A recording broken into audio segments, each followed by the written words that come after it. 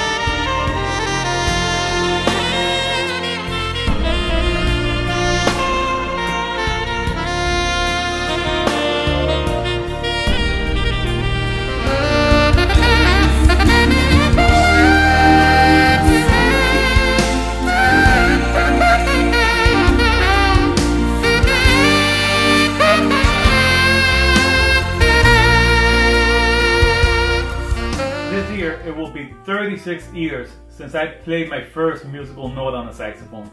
I had the tremendous privilege to study with great teachers and share the stage with amazing musicians. I spent 7 years also in the 248th Army Band, where I learned and developed many important skills.